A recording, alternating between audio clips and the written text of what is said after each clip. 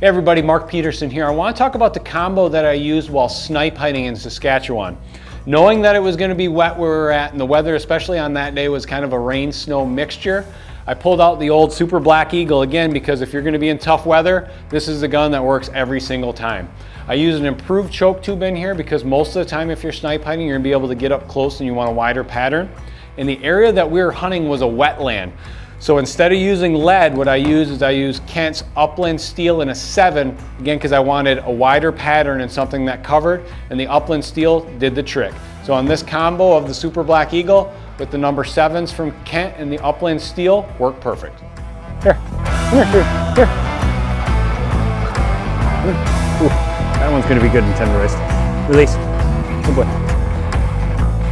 Shooter, here, here.